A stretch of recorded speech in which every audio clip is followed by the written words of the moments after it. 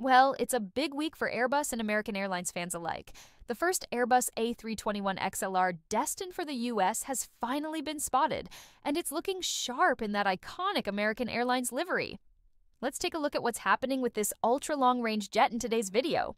The buzz started this week when an aviation enthusiast in Toulouse, France, Airbus's home turf, snapped some incredible photos of the XLR at the planemaker's facility. Most notably, on March 25th, this brand new jet, currently registered as DAZAB, was caught completing its first runway check. That's a key milestone, signaling it's getting closer to delivery.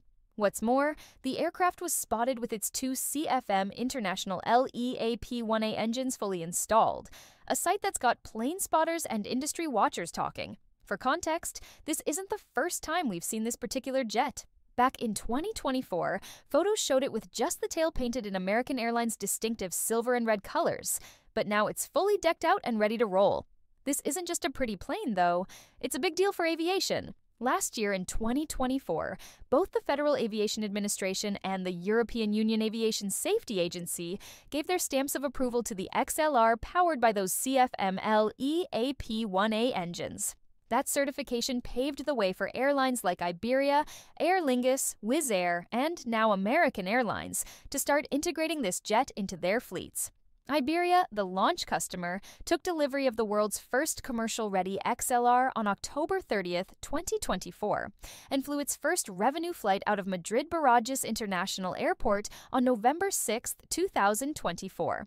Meanwhile, the Pratt & Whitney engine version of the XLR is lagging a bit.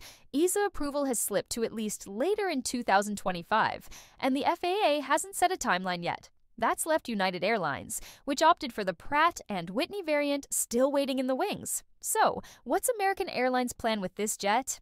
Back in 2019, they ordered 50 XLRs, with most slated to arrive between 2025 and 2029.